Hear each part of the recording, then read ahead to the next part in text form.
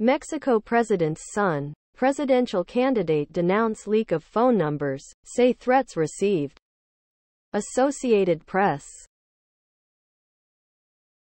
The eldest son of Mexico's president and the governing party's presidential candidate said Saturday that their telephone numbers were published on social media and that they have received threats and insults. The incident came a day after President Andrés Manuel López Obrador disclosed the phone number of a reporter for The New York Times, which published a story about a U.S. probe into claims that López took money from drug traffickers. López Obrador denied the allegations.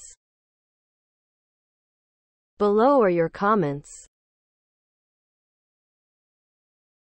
The eldest son of Mexico's president said Saturday that his telephone number was published on social media and that he has received threats. I see it's different when it's their phone number that's given out. Sounds very fair to me. If the ALF autocrat AMLO can divulge a reporter's number, then why not make public his son's phone number? The son is just as corrupt or perhaps even more than his old man.